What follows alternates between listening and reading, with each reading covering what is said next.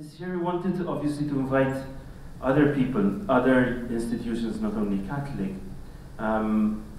We think that other institutions can be inspired, obviously, even by the words of Pope Francis and by the tradition, the Catholic tradition of reflecting on these issues from a moral and ethical perspective. But at this point, I'd like also to, and part of the objectives of this panel was also to bring voices from other religious contexts. Certainly, there are other Christian denominations which are present in the room, which would have interesting things to contribute. But I'd like to first give the floor to Rabbi. Welcome, Rabbi Kline, and we're glad to have you. Thank you. Your Excellency, it's difficult to follow you, but I will do my best.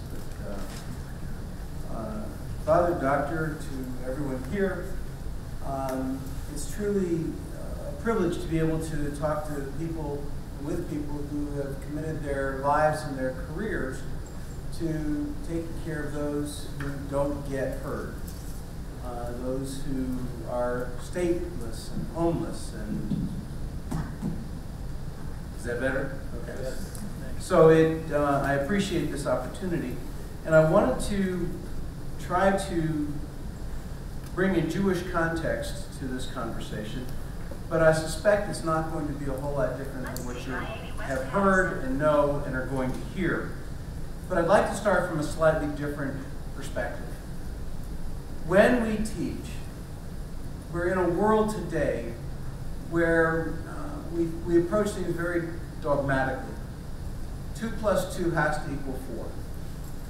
And in a standardized test, which most of our children are taking, if you write down anything other than 4, you get it wrong. Even though 2 + 2 = 5 - 1.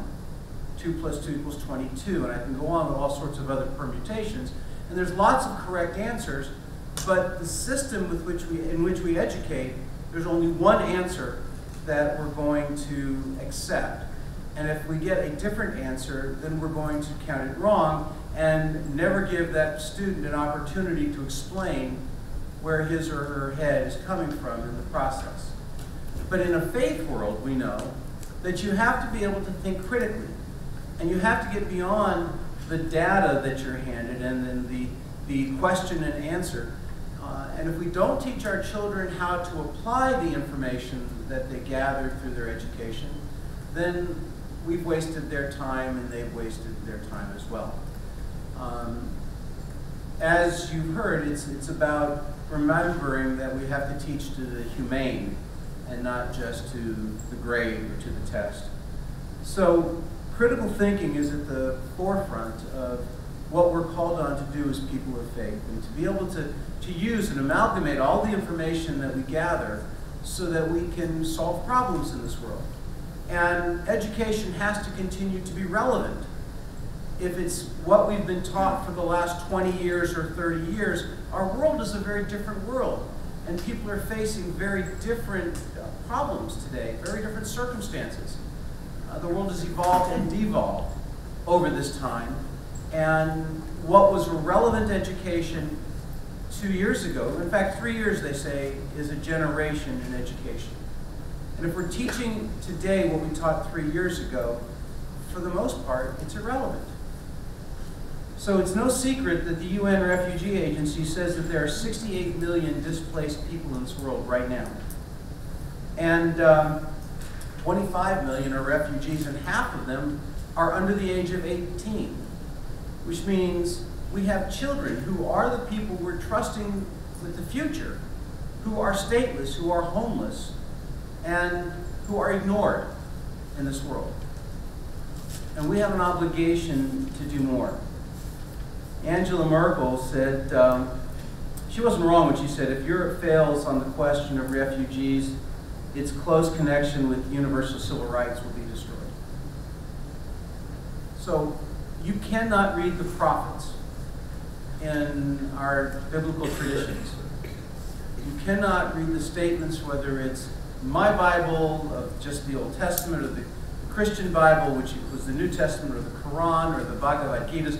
You cannot read these texts without understanding that we're called on to change the world, to take what we're handed in this day and age and figure out how to make a better tomorrow. And we fail in faith if we don't do something towards that end. And so the most important text, I think, in all of Jewish tradition, it's about 2,000 years old. It comes from the Mishnah, the first attempt to codify rules of congregation in society. It's from Pirkei Avot, the ethics of our ancestors. In Hebrew, im ein ani li mili, uksha'ane la'atzmi ma'ani, va'im lo achshav matai.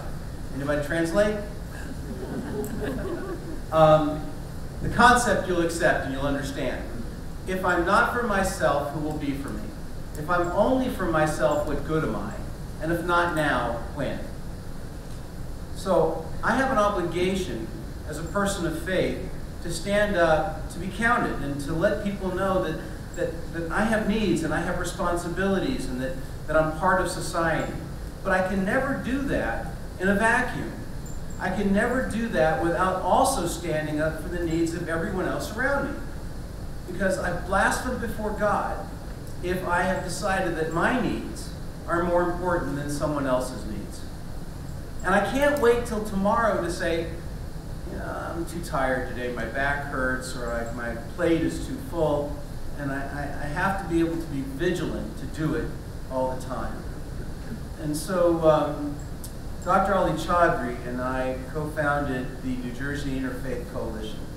Dr. Chaudhry brought this statement to the State House in New Jersey, the Stand Up for Each Other pledge. And while he brings it out of a Muslim tradition, it's written right out of my Talmud. And it says, if I am with people of my own group, and someone in my own group stands up and says something disparaging of someone else, I am obligated in faith to stand up and correct that person right there. And if I don't, I've sinned. So everything in my Jewish tradition demands that we take care of the other. The concept of tikkun olam, litakem et ha'olam, to repair the broken world. And this is going to be the Cliff's Notes version of Isaac Luria's concept on creation. Okay? God creates this universe, and it's just chock-a-block full, okay? And then God has this amazing idea. He says, wow, there's this vessel of light, of pure light, that I want to create. And God creates this vessel of pure light and looks at this full universe that's stuffed already and tries to insert it into this full universe, and it shatters. And so God says we need to restore the vessel of light, but the pieces are really, really small. So God creates us, and we are each those shards of light, and our responsibility is to heal the relationships, to create that nexus between each other, to restore that vessel. And when your shard of light and my shard of light, and none of those are tied to being under the same religious label. We are under the same label. We are human. And to say that the difference in the religious traditions are somewhere hierarchical would, in my tradition, be a sole source of conflict. It's the same God. And for me to say that God only hears my Hebrew prayers, or candidly, and if someone says God only hears Christian prayers or Muslim prayers, then we've created a finite God. We have taken this infinite source of everything, which is beyond our human capacity to understand, and we've made it finite in our own little box. And that's such a struggle for people who are insecure in their own faith to really fathom and understand, because somehow if we're not really secure in our own, then we have to be able to be secure only at the expense of another. And that's at the root of what we're here to talk about, and that's refugees. People who are displaced because they're different. People who don't matter because they're different. Who somehow are less in the eyes of God than we are, because we're privileged to still have. And if we weren't privileged, we would be where they are. So Torah, 36 times in the Torah, we're told that we have to take care of the stranger. In fact, in one place it says that if you don't make the needs of the stranger more important than your own, you have sinned before God. So here's the conundrum. If you have 2 Jews, you have 12 opinions. Okay? And that's a joke, but it's not a joke. Because the Torah has no vowels and it has no sentence structure. And it can say lots of things. So in a Jewish context, you can never say, the Bible says. Okay? And even if you had vowels, John is going to the store is a different sentence than John is going to the store. And commas save lives. Right? Let's eat grandma. Let's eat grandma. So in a Jewish context, there's no one answer to any of these subjects. And that's why we have volumes and volumes of debates and commentaries. And on the one hand, you can look at it as being really divisive. On the other hand, you can see that there's never an end to the conversation. We always grow. At no point do we ever say we've solved that problem, because there's the next way of interpreting and the next way of reading. And so we've got all these texts which say that you have to take care of the stranger. The problem is in how we'll define who the stranger is. And so in a liberal Jewish context, which is everything from modern Orthodoxy through secular Judaism, you're going to find that the commitment to taking care of all of those who are the other, someone different than myself, is paramount. And stranger will be the refugee, the homeless person who we walk by. All of those people who are different than ourselves, including our next door neighbor who prays differently than do we. In a more Orthodox world, you're going to find a different answer. In the farthest reaches of fundamentalism, they're going to argue that stranger is the new person who lives in our community who nobody knows. And you wouldn't be living in our community unless you were one of us, just new to this block. And so I have to take care of the stranger, which means my new neighbor. And the rest of the people don't matter. That's an overstatement and that's an overgeneralization. But that's why if you do the work of studying the position and the trauma of migrant life in a Jewish context, more often than not, far more often than not, you're going to be dealing in a liberal Jewish world and not the ultra-Orthodox Jewish world. And our struggle is to figure out how to bridge that gap, which is something that we work on internally to make happen. Talmud is about 1,500 years old, and since. It's a compilation of commentaries, and in one place it says, Elu ve'elu divrei Elohim chayim. These words and these words are both the words of the living God.